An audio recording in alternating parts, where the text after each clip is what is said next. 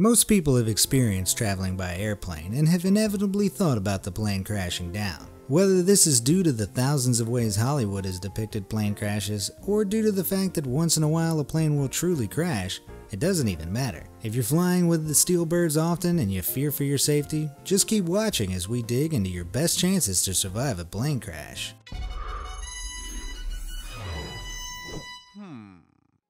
When the Wright brothers invented the first successful aircraft in 1903, they couldn't have imagined the impact that their invention would have on the world. More than a decade after that, in 1914, the first passenger airline service transported people between St. Petersburg and Tampa, and it kept the route for approximately 4 months. As the years passed by, there were more and more routes and more commercial flights around the world. People saw the benefits that this transportation has, and they were able to reach different continents in a matter of hours, whereas before that, it would take months to sail across the ocean. That is why in present times, traveling by airplane is a very frequent thing. We can't imagine not being able to just hop on a plane and arrive at the wanted vacation destination. Moreover, traveling by airplane is considered to be the safest mode of transport. And if you're wondering how they know that, let us explain. The way that they get these statements about the safety of the transportation mode is basically by comparing the total number of people that lost their lives traveling with each mode of transportation. Now let's talk about statistics. Every year, the U.S. Department of Transportation shares the statistics of the number of fatalities caused by different transportation modes. The year of 2017 apparently broke records. It was stated that last year the number of airline routes was the highest ever, and the number of fatalities the lowest ever. Commercial aviation flew over 4 billion people on 38 million flights, and there was not one single fatality in a scheduled jet airliner. But to be clear on how much it is actually safer to travel by a plane, let's talk about the year of 2015. According to the U.S. Department of Transportation's yearly report, in 2015, car drivers that crashed had a 1 in 114 chance of losing their lives, while the chances of a passenger in the car dying were 1 in 654. In total, 35,092 people died using vehicles as a mode of transportation. When speaking about trains as a mode of transportation, 749 people lost their lives, but up to 60% of those deaths were actually not connected to the traveling itself, but with people crossing the rails at unauthorized places. This makes traveling by train pretty safe too, as long as you keep a safe distance from the rails. Around 700 deaths were connected to transport by boats, but almost 90% of all the casualties were caused by recreational boating and not passenger boats. Titanic happening all over again is very much unlikely. The chances of dying in a plane are around 1 in 9,821. In 2015, there were 444 aviation-related deaths. According to that report, the only mode of transportation safer than a plane is public transport, with less than 30 casualties. But you can't take the public bus to Hawaii, can you? So, why are people scared of planes when they are literally the safest way to go somewhere? We could say that it's up to our perception. When a plane crashes, it's a terrible event that is broadcasted everywhere, and it surely catches our attention, causing fear and anxiety that we keep remembering. Even though thousands of people die every day in a car crash, you don't think about that when you're going to the store with your car. But boarding a plane does make your mind crawl into some dark territories.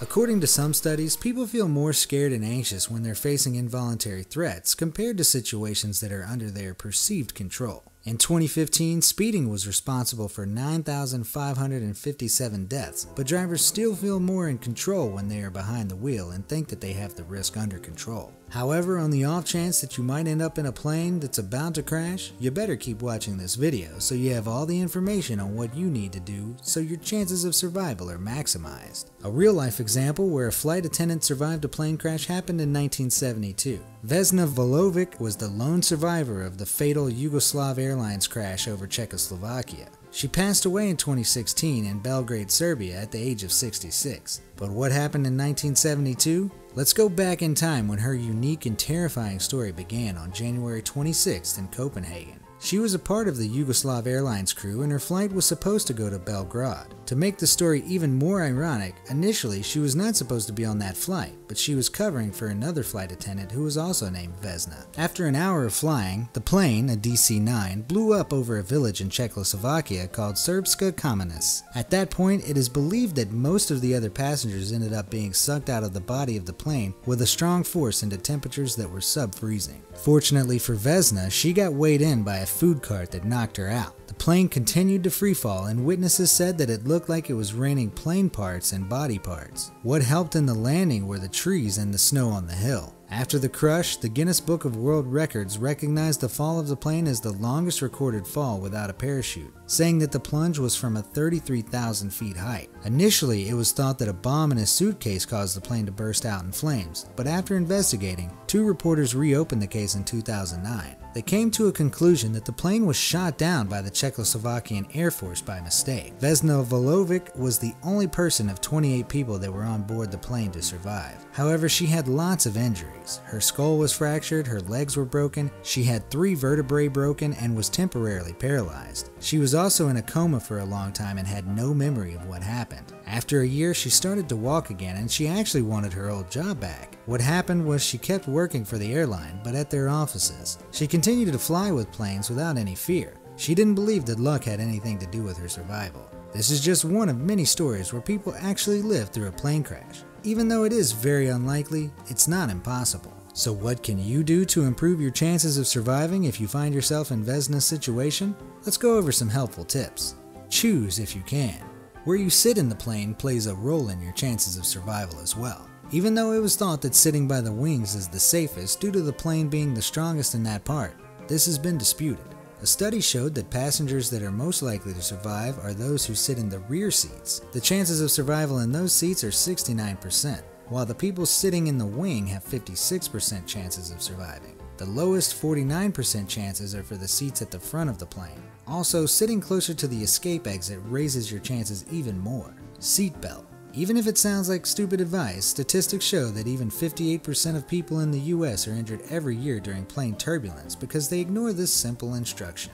In May 2017, a plane that went from Russia to Thailand hit extreme turbulence. The seatbelt sign light didn't come on, so people weren't wearing their seatbelts. As a result, over 20 people, including 3 babies, suffered hard injuries. But this is a knife with 2 ends. Plane crashes revealed that a lot of people died during the crash because they weren't able to unbuckle their belts so they can save themselves. The advice here is to always listen to the instructions and try them out several times before the plane goes up. Oxygen masks. Even a few seconds without oxygen can cause severe mental impairments, and that's the best case scenario. If there's a blast in the cabin and it starts to lose pressure as high as 10 kilometers up in the air, it's very likely that it would cause death. If the mask dropped in any case, even if everything looks okay inside of the cabin, put the mask on. It's there for a reason, and there might be a danger of destabilizing. Do not try to save up oxygen for later situations, and do not try to help others before putting your mask on first. Usually, oxygen masks provide up to 20 minutes of oxygen, which should be enough time for the plane to reach a safe altitude. Brace position. There are a lot of people questioning this position that you're advised to do during plane crashes. People go as far as believing that it's advised because during a crash your neck will break easier, so the airline company doesn't have to pay for medical bills.